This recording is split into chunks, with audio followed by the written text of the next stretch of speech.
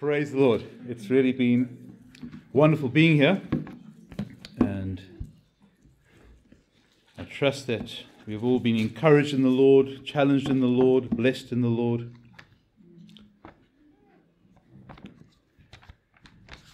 I want to speak tonight about a subject we really need to get to grips with, and that is the person of the Holy Spirit, the baptism of the Holy Spirit, and His ministry in the end time church and through the end time church. The Holy Spirit, He, the Holy Spirit, not it. The third person, the Godhead, equal with the Father, equal with the Son. He is Lord, the Lord who is active in the church today, as I believe it was Chris was sharing with us, that it is He who's guiding the church, instructing the church, and without Him, you and I can do absolutely nothing. The Holy Spirit is not tongues.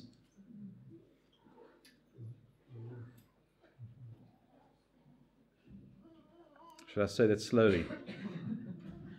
The Holy Spirit is not tongues. He is a divine person. Tongues happens to be a gift. Do all speak with tongues? The answer is no. So,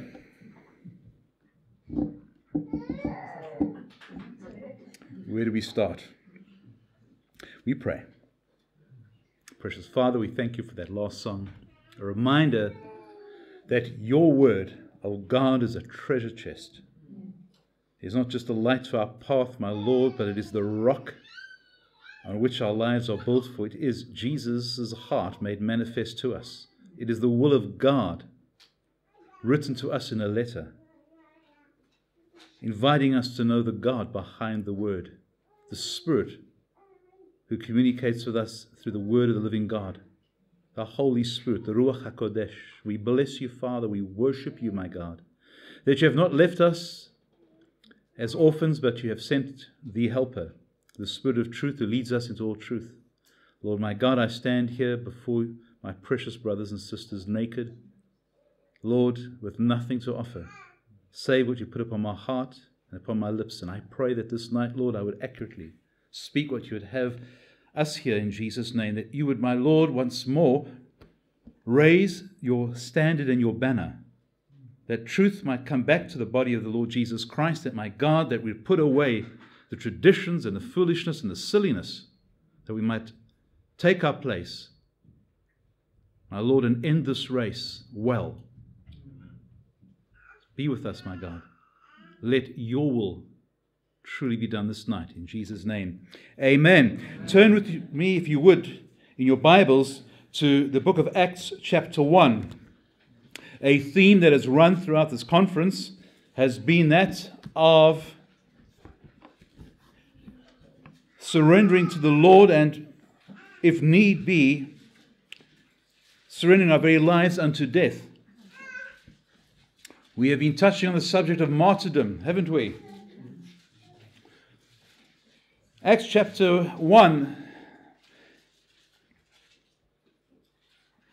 Jesus has died on the cross. He's risen again. He has spent 40 days with his disciples, teaching them and explaining to them the things concerning the kingdom, as Luke records. And just as he's about to ascend into heaven, he says to his disciples in verse 4, he commanded them not to depart from Jerusalem, but to wait for the promise of the Father, which he said, you have heard from me. For John truly baptized with water, but you shall be baptized with the Holy Spirit not many days from now. There is so much confusion amongst evangelical Christians regarding what Jesus says here, the promise of the Holy Spirit. You shall be baptized with the Holy Spirit not many days from now. What is this baptism? Has it got anything to do with salvation? Let me ask you a question. At this point, were the disciples born again? Yes. Thank you, Jesus. No, I'm just celebrating. Thank the Lord. Praise God. There's hope. There is hope. When I ask that question in South Africa, I have people saying, no, not born again, definitely not. Praise the Lord. Truly, the brethren who have gone before have done a wonderful and sterling job with you. The baptism of the Holy Spirit has absolutely nothing to do with salvation. We are born again by the Holy Spirit at salvation. He comes and indwells our spirit, as Jesus said in John chapter 3, that unless a man is born of the water that is the Word of God, washing over the soul, giving understanding, and of the Spirit who comes and indwells the heart and regenerates, brings back fellowship into the spirit of man, comes and sets up residence within you. Unless a man is born of the water and of the Spirit, he cannot see the kingdom. But the baptism of the Holy Spirit is altogether a different work of the Spirit. It is the promise of God.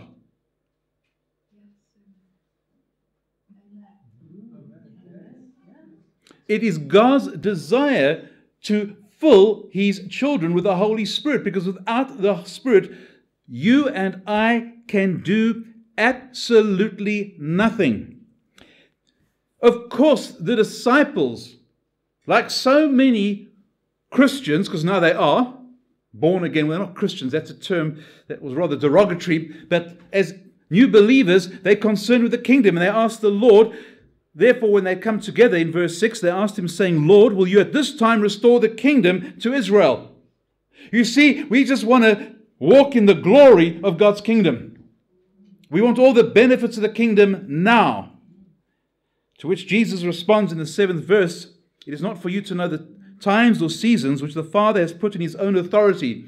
And He brings them back on track. And He says in verse 8, but you shall receive dunamis. You shall receive the miraculous power of God.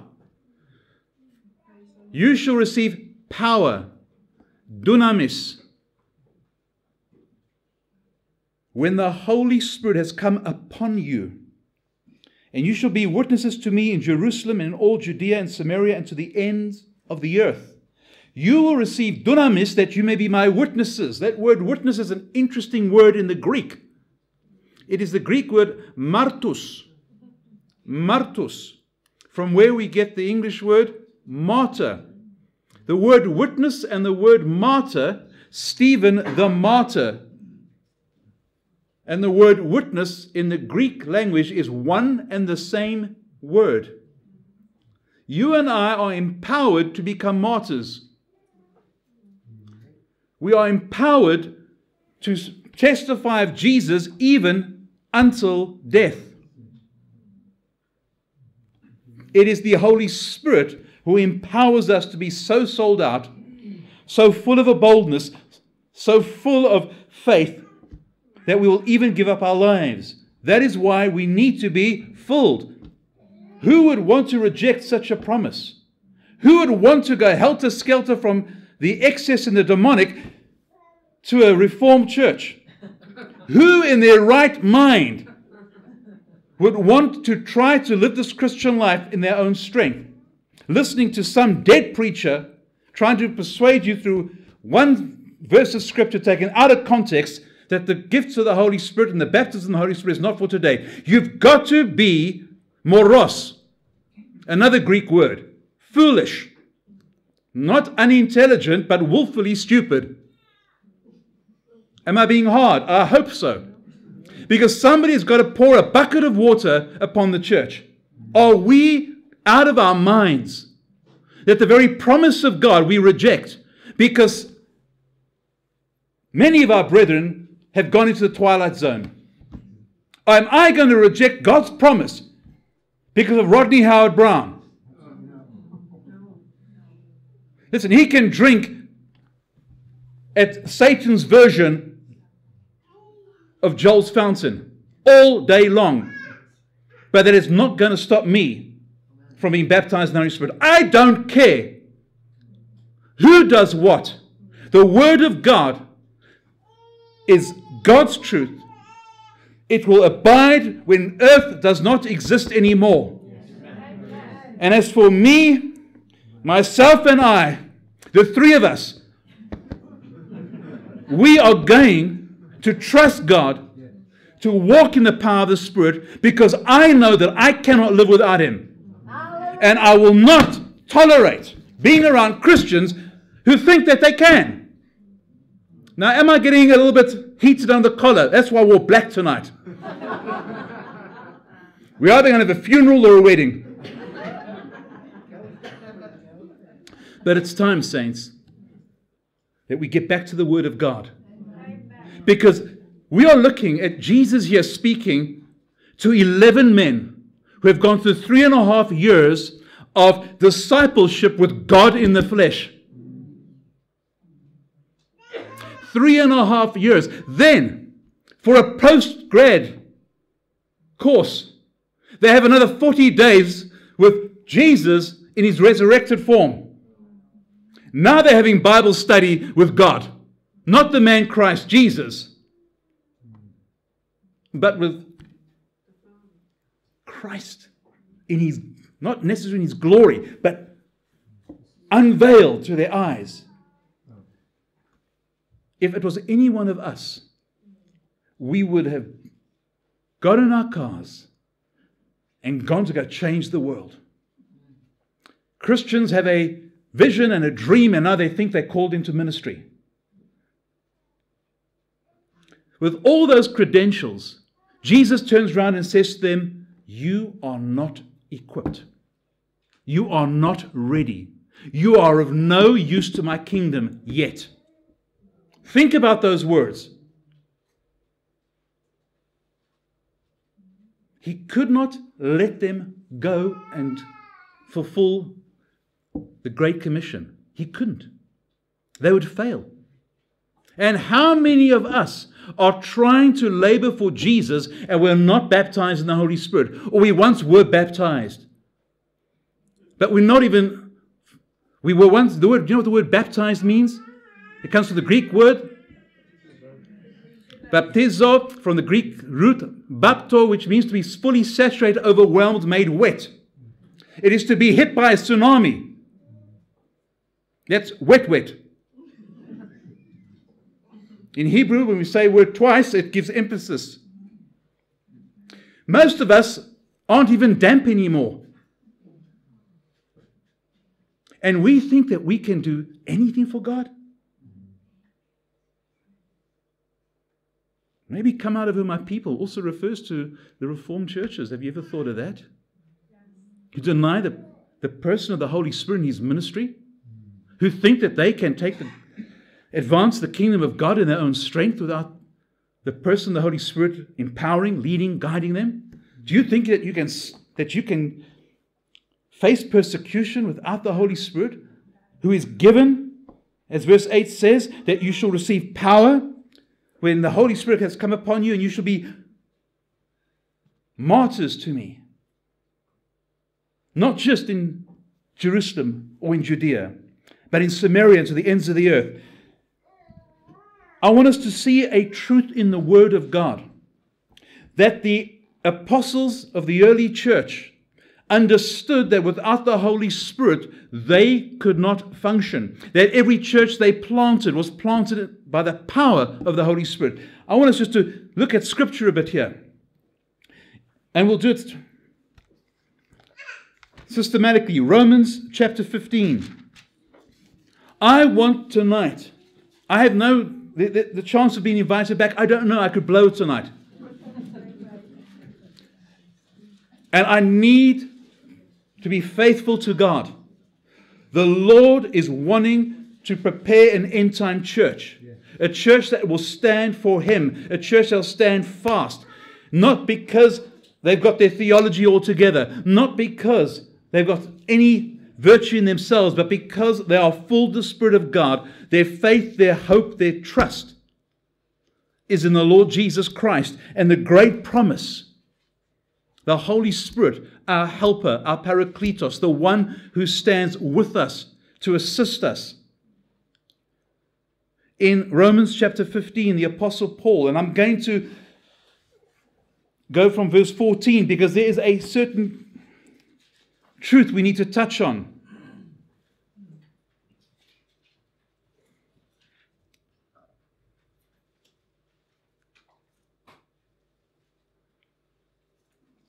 We need new teachers in the body.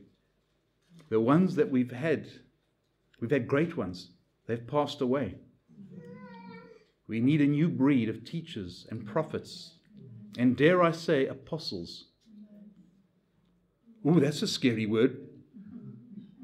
But according to Ephesians, God has given the apostle, the prophet, the evangelist, the pastor and teacher for the edifying of the body, so we all come to the unity of the faith. If you read the whole portion of Scripture, have we come to the unity of the faith? Has the church become perfect yet? No, we will not have Pauls and Peters and James and Johns. We won't have those types of apostles to whom God entrusted His word. But an apostle is the Greek word apollos, apostle, the sent out one, a messenger, that Greek word. Paul writes, Romans 15:14, now I myself am confident concerning you, my brethren, that you also are full of goodness, filled with all knowledge, able also to admonish one another. Nevertheless, brethren, I have written more boldly to you on some points, as reminding you, because of the grace given to me by God, that I might be a minister of Jesus Christ to the Gentiles, ministering the gospel of God, that the offering of the Gentiles might be acceptable, sanctified by the Holy Spirit. I just want to pause there. Paul writes this letter to the Roman church, a church he had never been to. And he's writing to them to make perfect their doctrine and their understanding. Many of us, let me rephrase that. Most of us here are born again. But not all of us have got our theology right and our doctrine right. Anyway, I don't know why I'm saying that. Scrap it. Verse 17. We'll cut it out. Therefore, I have reason to glory in Christ Jesus in the things which pertain to God. For I will not dare to speak of any of those things which Christ has not accomplished through me in word and deed, to make the Gentiles obedient in mighty signs and wonders by the power of the Spirit. It was by the power of the Spirit, with God confirming the word with mighty signs and wonders, that the Gentiles paid attention to the gospel message. It was the power of God. Now, the Jews seek a sign and Greeks wisdom. So it's okay for the Greeks to see signs and wonders. We don't seek signs and wonders, saints. But let me assure you of this one thing. It is the pattern of God that He confirms His word with signs and wonders. You go through the Scriptures and you start in the book of Genesis, and you will see that God has always glorified His word, confirmed His word with the miraculous. It is a pattern. In 1999, I was in prayer and seeking God and fasting, and the Lord laid on my burden to trust Him once more, to see the Spirit of God moving, confirming His word. Not outside His word, but confirming His words. His word, I should say. And I've been seeking God and praying, and as I read the Scriptures, I just see this connection. Whenever Jesus ministered, there would be something miraculous, and they would draw the crowds, and then He'd get the attention, and then teach them and speak. Signs and wonders are so much part of the gospel, so much part of our witness. Now, I know that as I'm talking, the barriers are coming up. We thought this guy was sound. We thought he was all right, and now we're getting the walls up because we're now treading onto very uncomfortable territory. Is he going to go the Kenneth Copeland way? Is he going to go the Benny Hinn way? Is he just going to just roll over and become a typical South African and do a Rodney Howard-Browne on us? Because, can there be anything good that comes out of South Africa?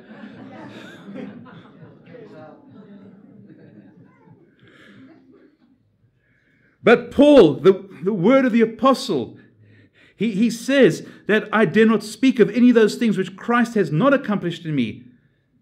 or through me, in word and deed, to make the Gentiles obedient in mighty signs and wonders by the power of the Spirit of God. We go to 1 Corinthians chapter 2, a portion of Scripture that many of us are very familiar with.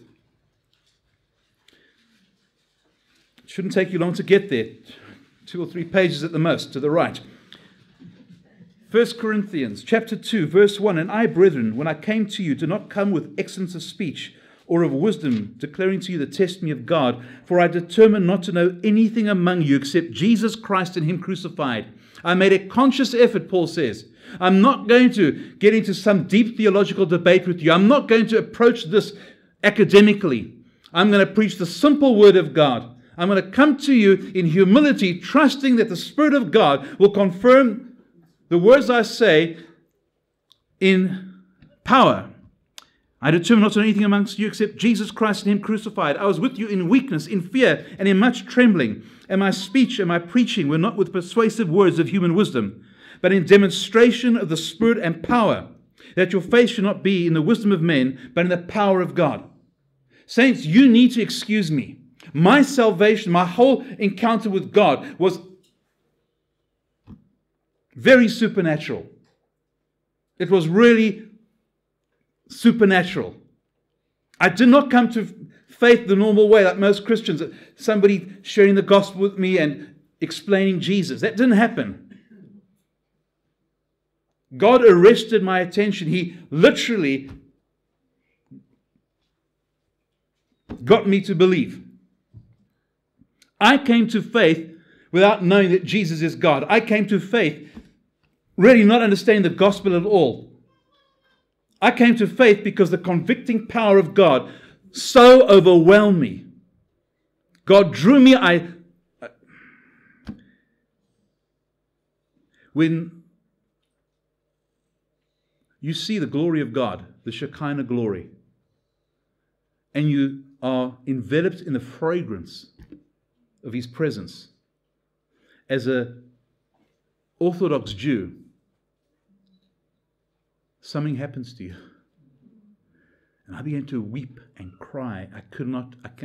Such a conviction came over my soul that I just broke down in tears, and I didn't weep.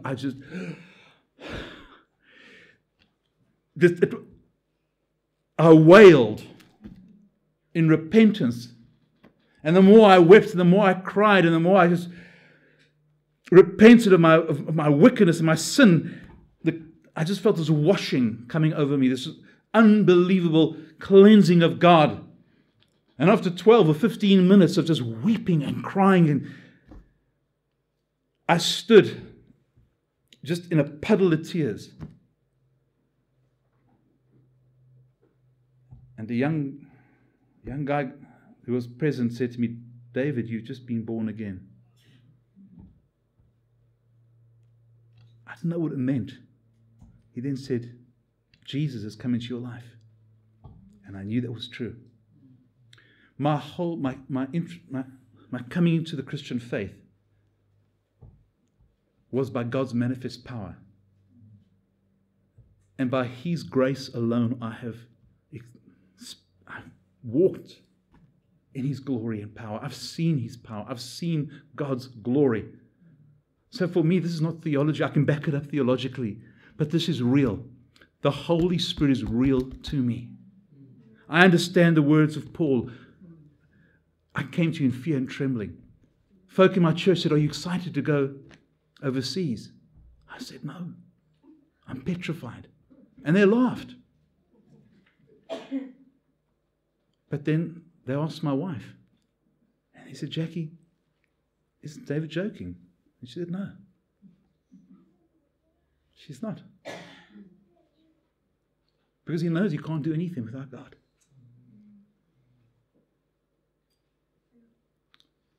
Saints, I'm a living testimony that all you need to do is trust the living God. I have no virtue. I have no strength. I'm unskilled in the Word of God. I have no Bible college degree. I've never been discipled. I'm just a broken man who has encountered a glorious Savior, who got full of the Holy Spirit the moment of his salvation. And I can understand, I can relate to the Apostle Paul. I can relate to the writers of Scripture. And I want to encourage you, because many of you have been so hurt and so disappointed and so disillusioned and come into such confusion about the Holy Spirit. And I want to encourage you, saints, I'm nothing. I'm not here to exalt me. I'm here to exalt the one in whom I believe. I'm here to exalt God. I'm here to exalt Jesus, the one who saved me and saved you and filled me with His Spirit. I want to encourage you that there's a pattern in Scripture. God does not want us to walk in our own strength. God does not want us to stand in our own ability. God wants us to be broken. He wants us to be contrite of heart. He wants us to depend on Him. He doesn't want us to come with anything except empty hands and open hearts. That's all the Lord wants. In Thessalonians, I want to establish a pattern. I want to show you the established pattern of Scripture, that the early churches were birthed in the power of the Holy Spirit. The early believers, they had encountered God's glory and God's power. Remember the words of Jesus. And you'll receive power when the Holy Spirit has come upon you, that you may be my witnesses. Christianity is not a philosophy. We're not meant to debate and to discuss. Now, I'm not against apologetics at all. But if there's no power, all we're going to have is arguments. When Paul goes to Thessalonica, he says in chapter 1 of 1 Thessalonians, verse 5, 1 Thessalonians chapter 1, verse 5, for our gospel did not come to you in word only, but also in power and in the Holy Spirit and in much assurance, as you know what kind of men we were among you for your sake. Like the gospel came in power. Hebrews chapter 2. The writer of Hebrews, whomever he may be.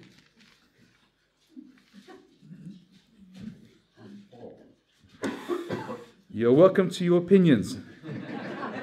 Hebrews chapter 2. The writer of Hebrews, who was clearly not an apostle, says this. Well, he says that wasn't an apostle. Therefore, we must give the more earnest heed to the things we have heard, lest we drift away. For if the word spoken through angels proved steadfast, and every transgression and disobedience received a just reward, how shall we escape if we neglect so great a salvation, which at the first began to be spoken by the Lord, and was confirmed to us by those who heard him? God also bearing witness, both with signs and wonders, with various miracles and gifts of the Holy Spirit, according to His own will.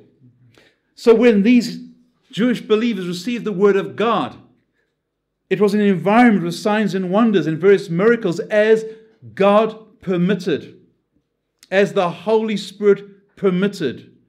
Where did the charismatic movement go wrong? I am a charismatic Christian. I am charismatic. I believe in the gifts. I'm a tongue-talking, hand-clapping, foot-stomping believer. I am. I've got to contain myself all the time. But my doctrine is not word of faith. But in my expression, I am completely, utterly, over the top charismatic. The charismatic church went wrong, saints, when man began to dictate to God. When we thought that somehow we could control the Holy Spirit. When we stopped walking in absolute reverence of God. When we took the glory of God for granted. When we thought that we were somebody. And then we became arrogant. And we stopped trusting God to be the expounder of His word. That the gifts and the signs and the wonders became more important than the word of God.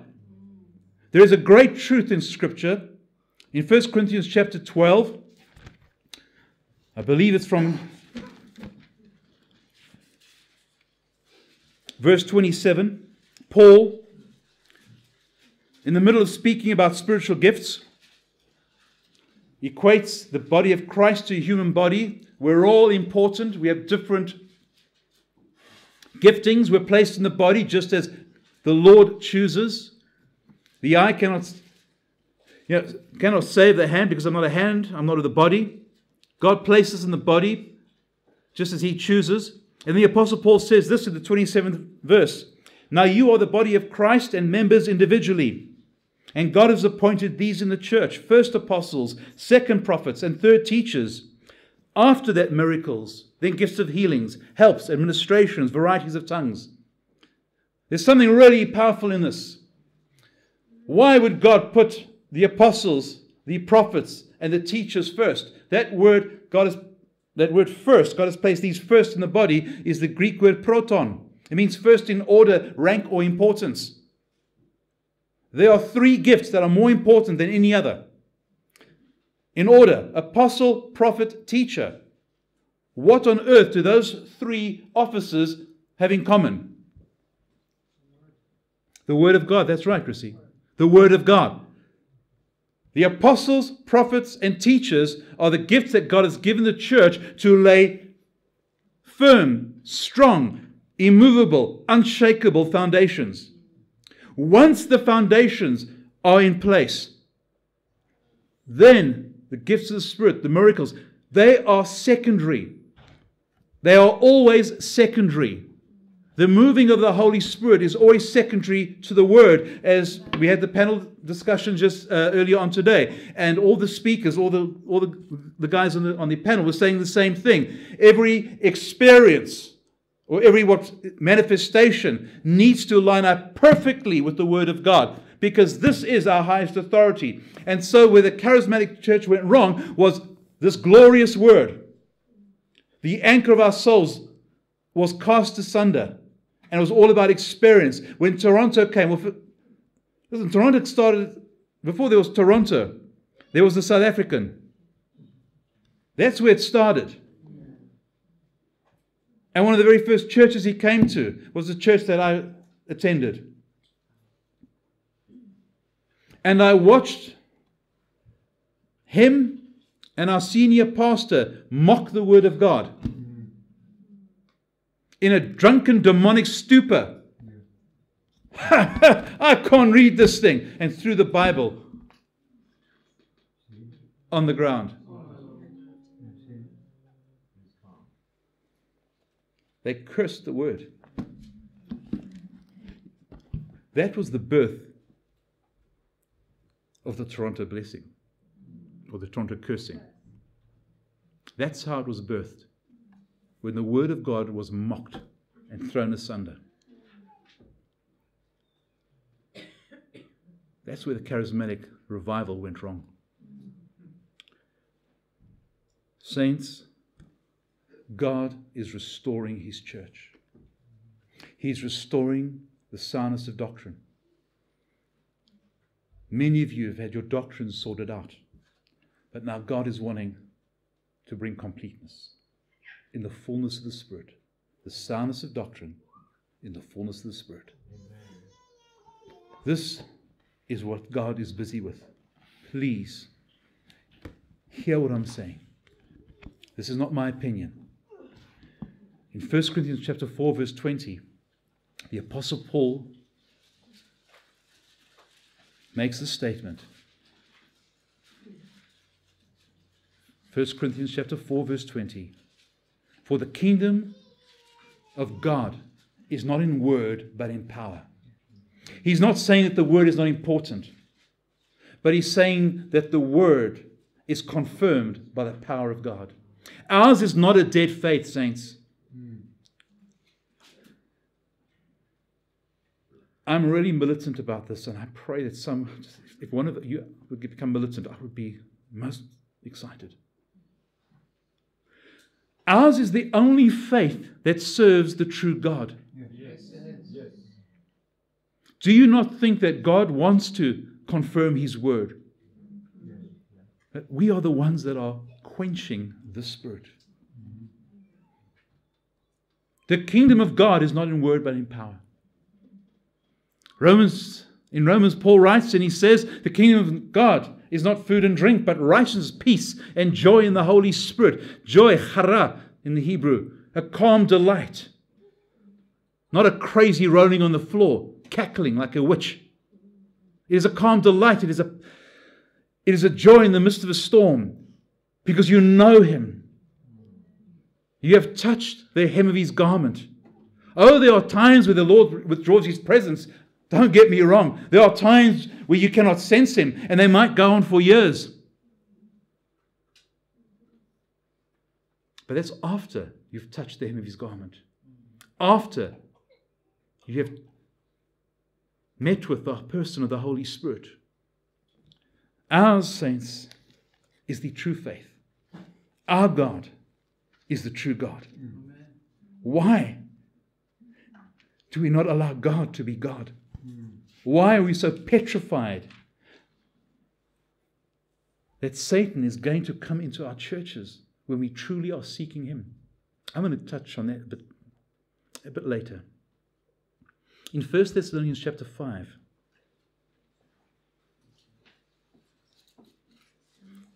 Paul gives a command to the church.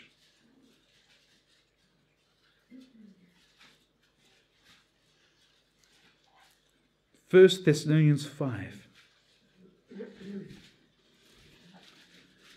verse 19. Do not quench the Spirit. Do not quench the Spirit. That word quench, spenomi, in the Greek, spenomi. It is a verb. It means to extinguish, as one would extinguish a fire. That is what it means, to extinguish. So some of your translations might be, do not put out, do not quench. The Holy Spirit, what does John the Baptist say of Jesus Christ? He says, after me, one comes whose sandals I'm unworthy to loosen, his sandal straps I'm unworthy to loosen. He says, I indeed baptize you with water, but after me comes one who will baptize you with the Holy Spirit and a sparkler. With the Holy Spirit and fire. Fire. Our God is a consuming fire. When the Holy Spirit comes upon the faithful 120 on the day of Pentecost, He comes as flaming tongues of fire. And the Apostle Paul says to the church of Thessalonica, don't extinguish Him. Amen. Don't extinguish the fire of God. Don't put Him out.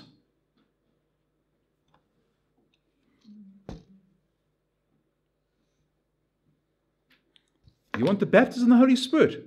Put away your fire extinguisher. Put away your doubt. Put away your unbelief. Put away your strife.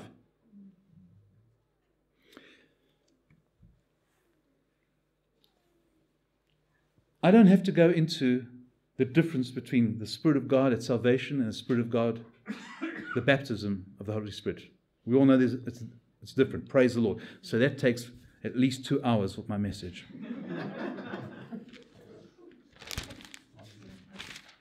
Saints, I'm not reprimanding you. I'm not at all. Please, it's not a reprimand. This is an impassioned plea to come back to the Word of the living God and to trust our Lord. The Gospel of Luke, if you would. Luke chapter 11. I want to address a common fear that I've encountered amongst the faithful remnant. In South Africa, because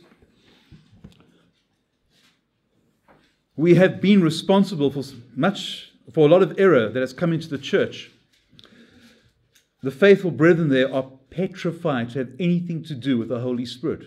Now, our church is really different. We're not like that.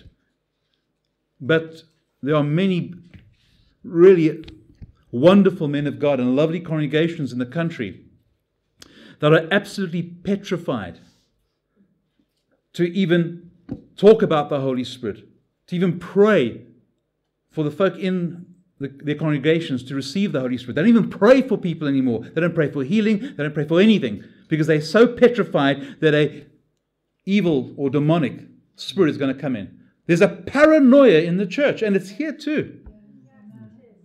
The church,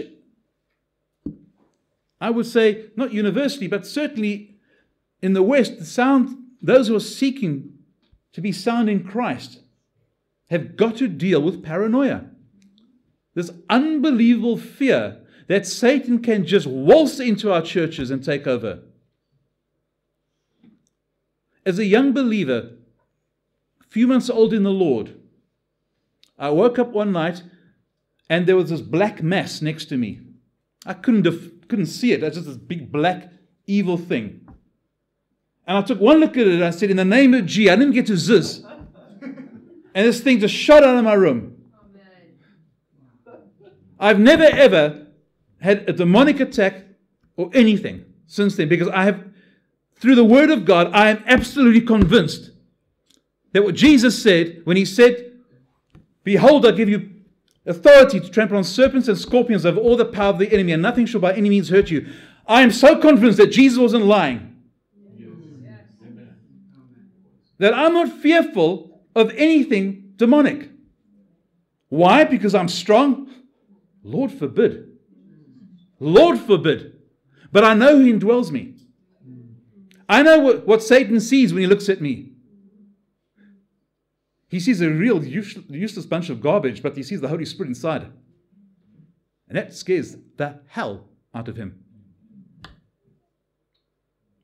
Saints, it is our unbelief that gives Satan the legal right to trample on us. He is the deceiver. He walks around like a lion. He is not a lion.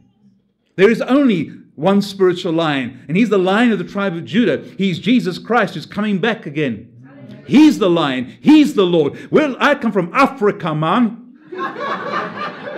God bless you. We know something about lions.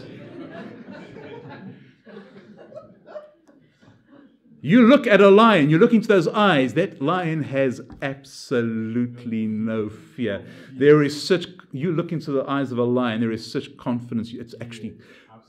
It's scary. It's intimidating. They just look at you and it's like, you are so lucky I'm not hungry. Because I'll just rip the door off your car and I'll swallow you. They have no fear. Satan is not like that. He's like a roaring lion. He's an imposter, seeking whom he may devour. And who may devour? Those who do not know who they are in Jesus Christ. God has not called us to be strong. He's called us to be strong in Him. Amen. Do you see the difference? Yes. Do not think I'm strong, saints. Please do not. You see me outside of here. I sit alone. I'm very quiet. But when I stand up in my calling, like you, if you would believe God and stand up in your callings, a boldness comes upon you. An assurance comes upon you. Because He is the Spirit of power. Satan seeks whom he may devour. He has the legal right to devour those who will not put their faith and trust in God, even amongst the believers. You empower Satan. Either Jesus stripped him, or Jesus did not strip him of his power over the believer. Either you have received power and authority over him, or you haven't. Choose whom you're going to believe, the word of the living God, or the lies of Satan, or your own fears. Are you hearing what I'm saying to you, saints? This word only has power when it is planted in your heart and you believe it. You've heard much the last few days about pondering, meditating, filling yourself with this word. Saints, it's time that you took on your identity in Christ. You've heard Chris talking about the occult.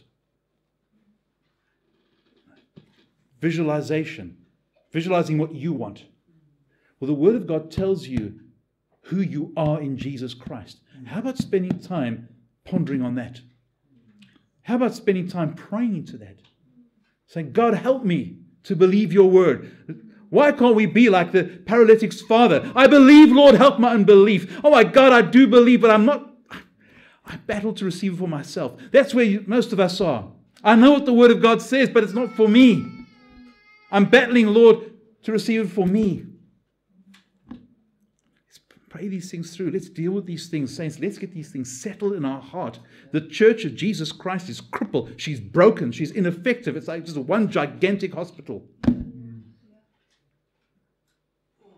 At some stage, we have to get healed. At some stage, we have to allow the balm of Gilead to wash over us. At some stage, we've got to believe God. Luke chapter 11.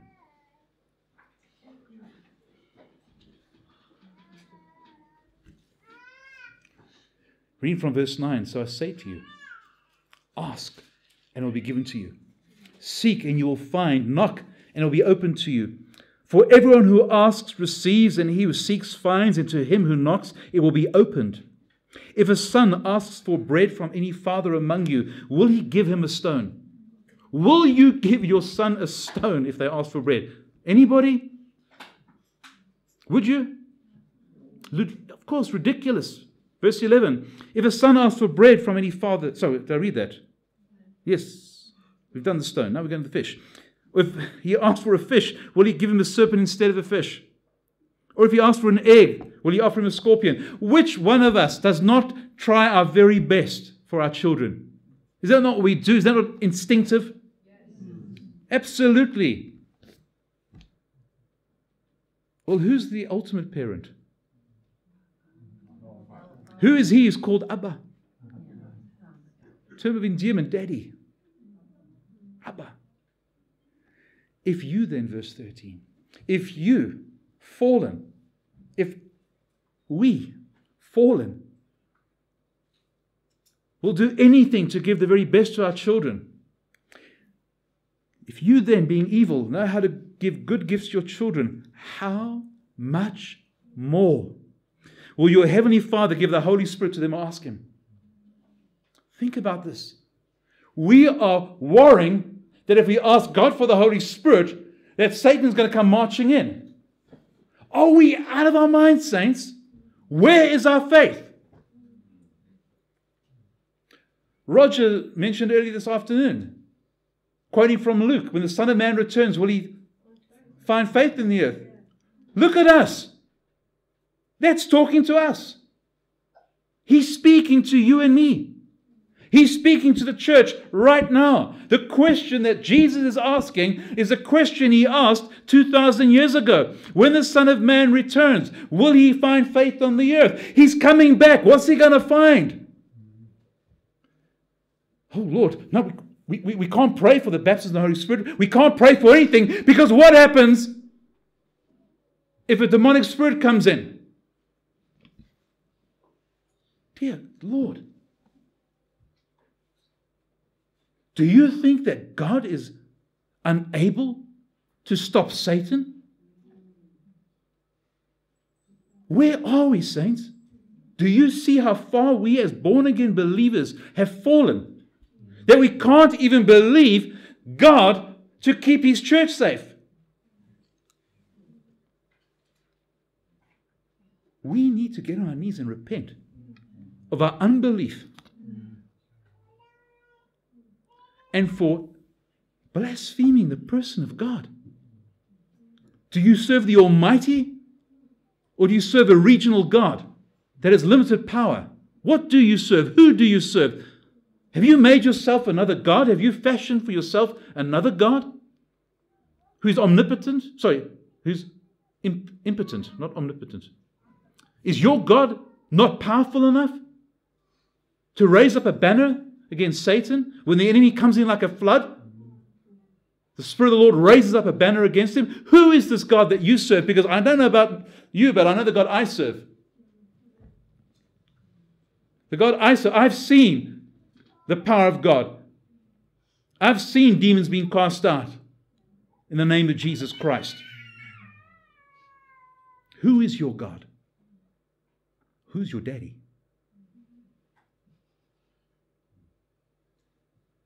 Saints, I hope this is getting through to you. We, the church, have been deceived by Satan. And it's time we open up our eyes. If we, being evil, know how to give good gifts to our children, how much more will God the Father give the Holy Spirit to them who ask? Are we asking? He was given that we might be witnesses. He was given that we might testify of Jesus. He was given that we might stand. He was given to help us, to empower us, to lead us, to guide us, to teach us, to instruct us.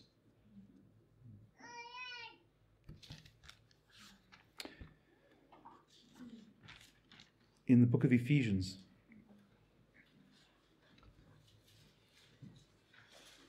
chapter 4, unbelief has quenched the Spirit in the church.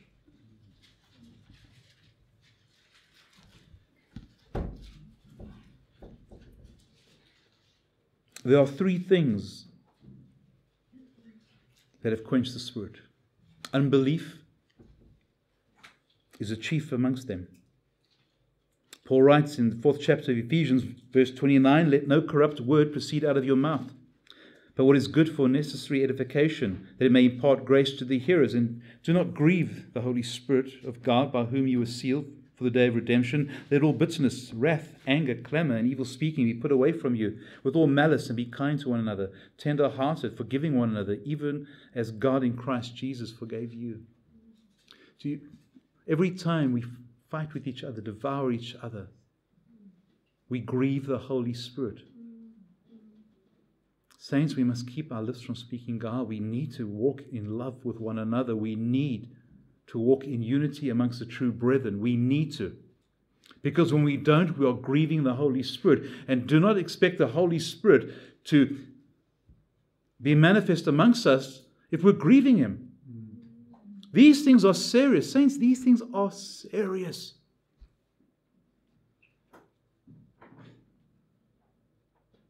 By this time, you are convinced that we're going to be persecuted. And by this time, you should be convinced that you can't stand in your own strength. Which means we need the Holy Spirit. And if anything that we do is going to grieve Him or keep Him away, we need a change. So as Paul writes to the church at Ephesus, don't grieve Him. And then he says, let all bitterness, wrath, anger be put away. The divisions amongst you, put it away. Don't do anything to grieve the Spirit. He is portrayed in the New Testament as a dove. Doesn't mean He's powerless, on the contrary. But His character, He's not going to fight with you.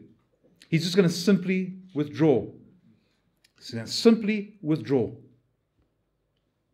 So it's up to us, by the grace that God gives through the Spirit, to strive for the unity amongst the true believers.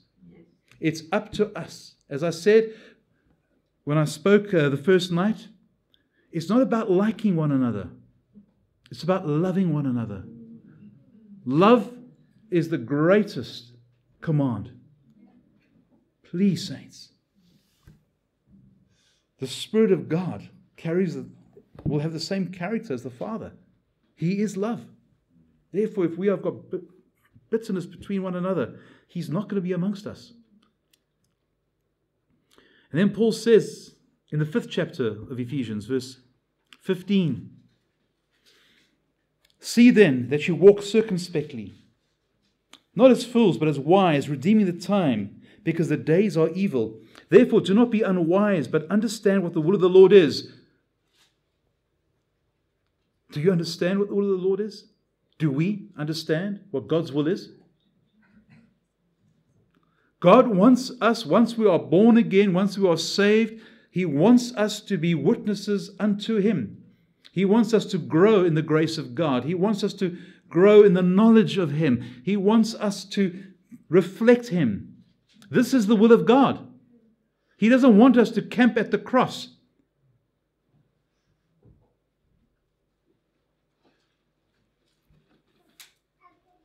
And Paul goes on to say, and do not be drunk with wine, in which is dissipation. Interesting enough, this was Rodney Howard-Brown's second favorite verse of Scripture. His first was Joel chapter 2. This was his second. Do not be drunk with wine, in which is excess. But he says, but be filled. Now you know the tense here in the Greek. This is the perfect present tense. He's correct. He's writing, do not be drunk with wine, which is dissipation or excess, but he's saying, but be continually being filled. It's a continual, filled. You're never filled and walk away, but you're continually being filled. Do you want to know how to be continually filled with the Holy Spirit? Well, it's all listed here. Speaking to one another in psalms and hymns and spiritual songs, singing and making melody in your heart to the Lord. When you come together, it's to uplift the Lord, to worship the Lord as we've been doing tonight. It wasn't glorious just to sing and praise and give God the majesty and the glory. Not come together and moan and complain and bitch and gripe and complain about your government, which is just as bad as... No, you've got a long way to get just as bad as ours. You're worrying about Brexit and this and that, and the Christians come together and it's all moaning, groaning and griping and traffic and this and the next thing. And then we go from grumbling and complaining to, what a friend we have in Jesus. And we expect the Lord to be amongst us.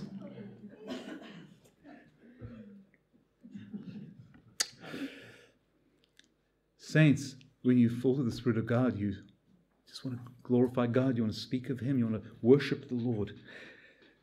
Verse 20, giving thanks always for all things, when you have a flat tire, when you run out of petrol and the wall in your garden collapses. That's all things. Those are the all things. And God happens to be in the all things. All the things that happened in your life and will happen in your life, God has permitted.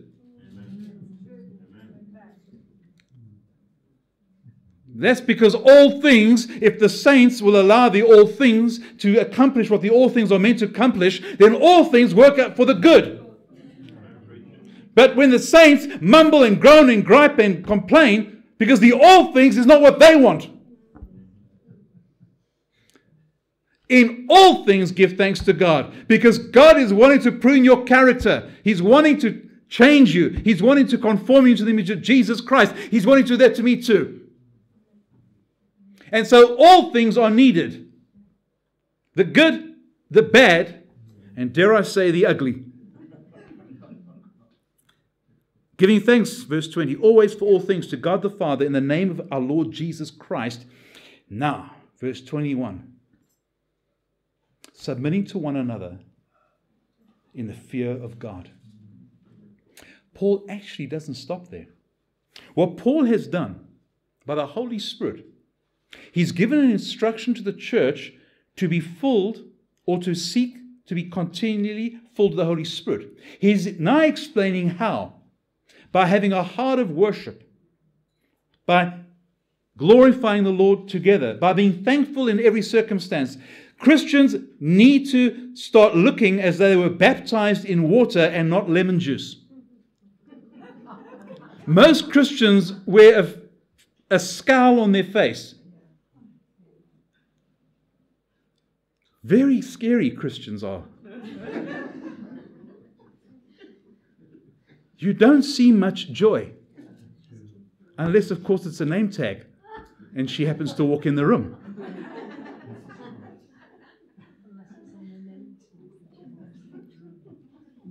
No, saints. We need to be thankful. We need to be joyous. Because in the worshipping of God, we are continually filled. Do you live a life of worship? Or do you wait for occasions like this? Are you a worshiper? In all things giving thanks? Glorifying God? Do you live a life of worship? Saints, we need to adopt a lifestyle of praise and worship. God is seeking those that will worship Him in spirit and truth. He's not looking for song singers. Now, it's wonderful to sing songs together. But what is the song of your heart? What is the song of your spirit? Can you spontaneously just break out into worship?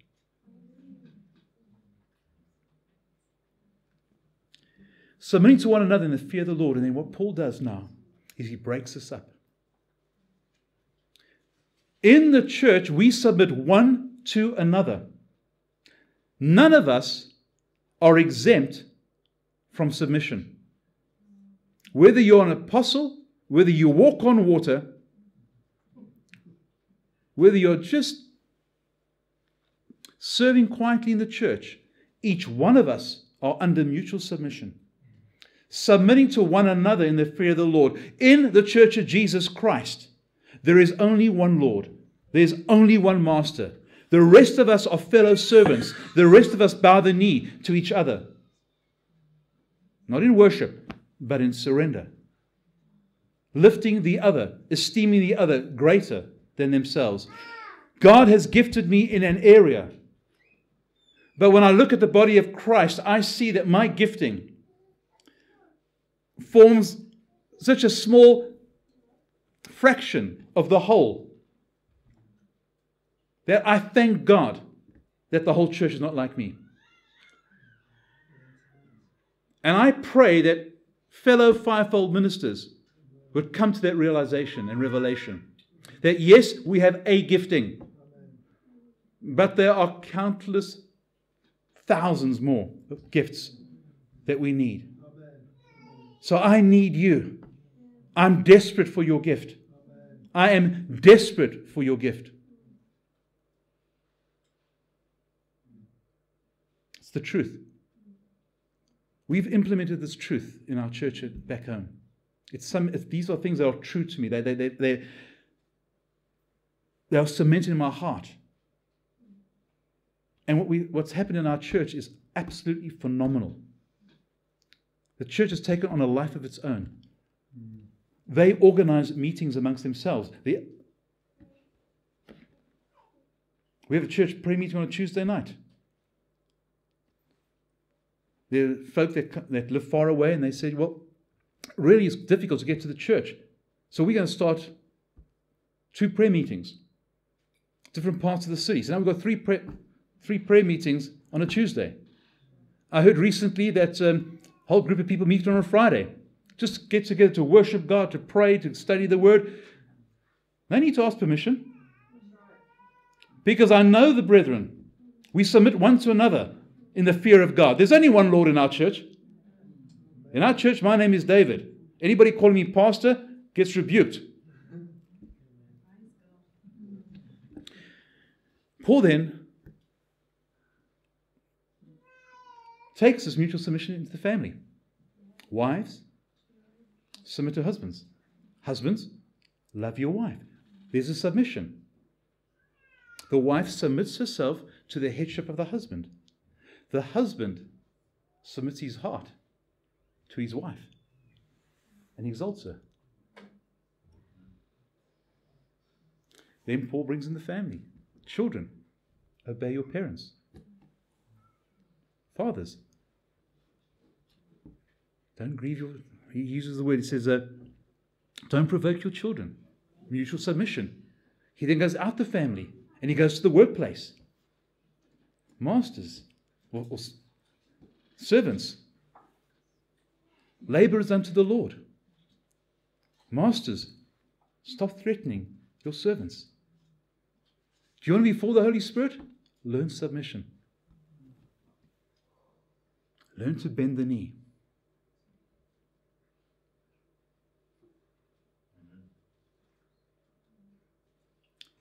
Being self-willed, saints, grieves the Spirit. Not submitting to one another grieves the Holy Spirit. Living in sin grieves the Holy Spirit. Being unthankful, unholy, unloving grieves the Holy Spirit. Not walking in faith quenches the Holy Spirit. It is God's delight to give us the Spirit. This is His promise, saints. This promise is to you, to your children, and to those who are far off. But you have to ask the Father. You have to ask the Father to be filled with the Holy Spirit. You've got to understand and have a revelation of your deep need for Him. Please, I pray that what I've shared tonight will so grip your heart that you would see through the Word of God, not the Word of David, but through God's Word, that without the Holy Spirit, we are ill-equipped. We are disqualified for extending the kingdom. Are you hearing what I'm saying? If the apostles of the Lord Jesus Christ were forbidden to minister until they were full of the Holy Spirit, how much more do you and I, who do not have that authority, who do not have that instruction that they received, how much more do you and I need to be full of the Holy Spirit? But it's something that we need to ask God for. We need to first make sure our heart is right. Let us stop the strife and the contentions. Let us stir up our faith and stop this fear, this insane, this paranoia about Satan coming into the church. He comes in where he's welcomed in, saints. And he's petrified to go where the people who know their God are. Because those who know their God will do great exploits because of the power of God. Can we close in prayer? Blessed Father, my God, Lord, I pray for each one of us. Abba, Lord, if anybody perceived that or thought that I was angry, oh God, please, let that not be what is heard and understood. But Lord, that your cry, your desperate cry to your church, to come back to you, to yield to you, just to do what you have asked, that you might fill us with your Spirit, so that we might stand. Oh God, you who know what lies ahead. Lord, you who know what is in store for each of us individually. Father, are pleading and crying with us to be yielded, to be humble, to trust you. Father, I pray for all who would say, oh God, forgive my unbelief. Forgive me for doubting you. Forgive me for grieving your Spirit through my attitude. Lord, as many as would repent and say, please, Abba, fill me with your Spirit. Lord, I bless you and I thank you, my God, that you are no respecter of persons. You show no partiality. You have no favorites, Abba. You love us equally. You love us all. What you'll do for one, you'll do for us all. Lord, I pray that you baptize, that you fill us anew for those of us, my Lord, who have waxed cold, and that you would fill us again in Jesus' name. Thank you, Abba, that if we who are wicked would give good things to our children, we bless you and we thank you that you, the much more, would give the Holy Spirit to them who ask. So, Abba, we ask, please, Father, we cannot stand in our own strength, and we beseech thee, fill us with your Spirit again. In Jesus' holy name. Amen. Saints, the Lord bless you. Truly may He bless you. He loves you deeply. You are valuable. Stop seeing yourselves just as pew warmers. You are priests and you are kings in the house of God. Draw close to Him. Let Him fill you with His Spirit, that you may run the race that He has set before you. And one day you will hear the words, well done, thy good and thy faithful servant.